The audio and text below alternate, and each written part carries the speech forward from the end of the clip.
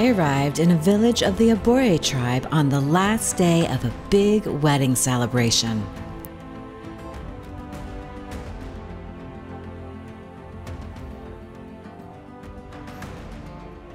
The Arbore, which translates as Land of the Bull, is said to have some of the most beautiful girls in all of Omo Valley.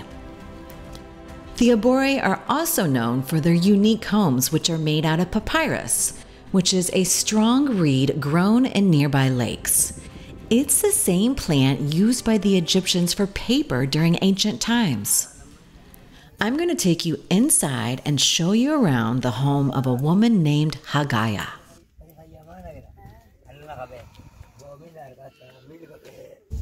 I'm inside one of the huts of the Arbore. I'm inside the Bara now, which is the area that people can get shade relief from the hot sun outside. And behind me is the men, which is the home area where they sleep, and the main area, the kitchen. The kitchen's in there? The main kitchen is in there, and then another kitchen is back here. So I'll show you guys around. So that's the entrance. This is the kitchen. Gole. Gole? Gole. Gole. Gole. Gole is kitchen. Gole. Kor. What? Karmo. Karmo. Karmo. Karmo is kalamash. This is really nice. And this is made out of wood and... Wood and... this is like from wood, from tree. From tree. Kungurati.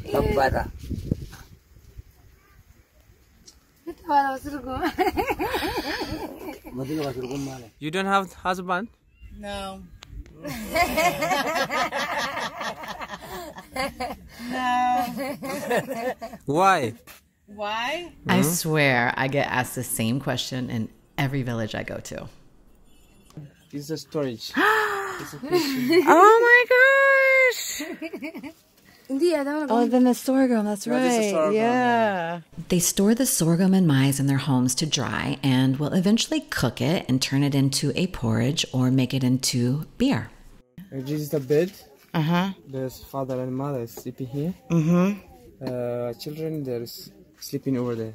Children sleep here in the kitchen, like in this area. Okay. These are for the guests. In the rain season. When they have the guests, they sleep here.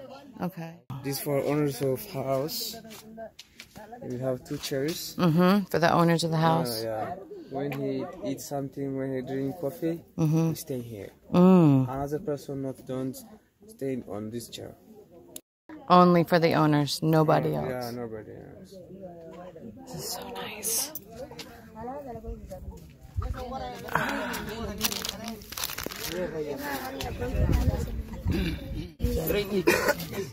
Ferengi is a word commonly used throughout Ethiopia, and it basically means foreigner. Mama. Mama? Come. It's finally time for the celebration. The most important part of an Arbore wedding is the dancing party. This is the first out of 3 dances that will be taking place. This one is right next to the family of the bride and involves many of her relatives.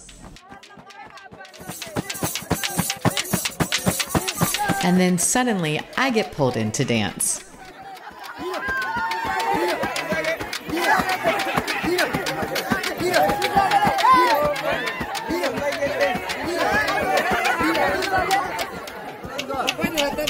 After I was finished with one man, another one jumped in.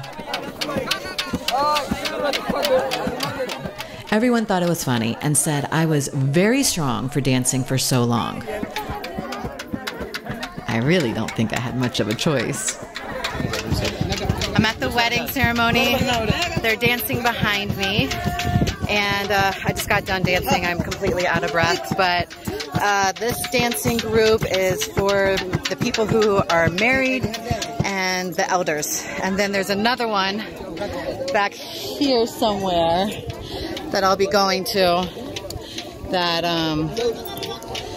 is for the young people. So we'll be going back to them, going over there. The ceremony will last, the dancing will last a couple of hours. So I feel very, very lucky to be here and be experiencing it.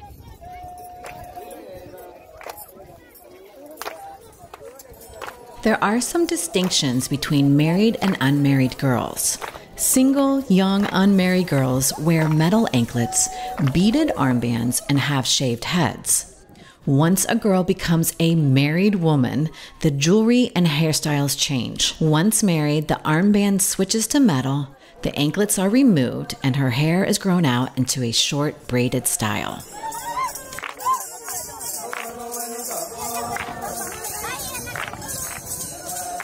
This is the main dancing ceremony where the bride and groom are joined by their friends and they all dance together. It's basically like a party. In general, Arbore men and women are attracted to the way each other dance and oftentimes find their future companions at a wedding or other dancing celebration. Nowadays, an Arbore man gets to choose his own wife. A little different from the other Ethiopian tribes where marriages are usually arranged by the families. Once a wife is picked and both families have agreed, a payment, otherwise known as a dowry, is paid to the girl's family by the future husband's family in the form of cows and goats.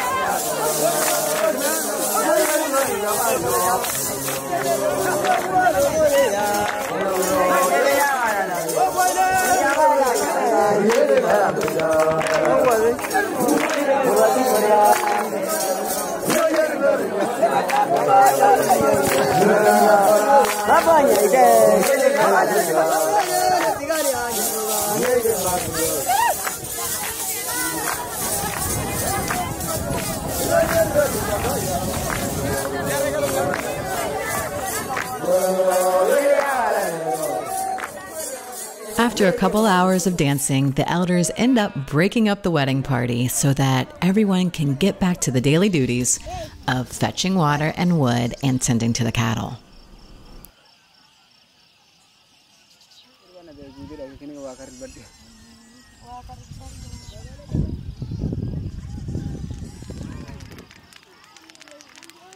Now they are preparing a fire for the final tradition of the wedding ceremony, the slaughtering of some of the family's prized cows and goats for a feast for all of the guests.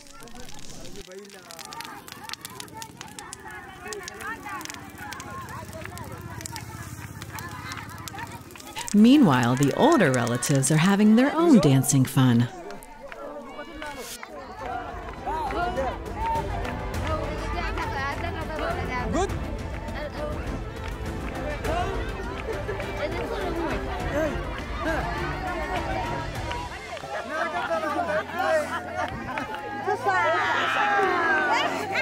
We all have so much in common, no matter where in the world we are from. We all laugh, we all love, and we all celebrate. One world, one human race. Discover, love, embrace.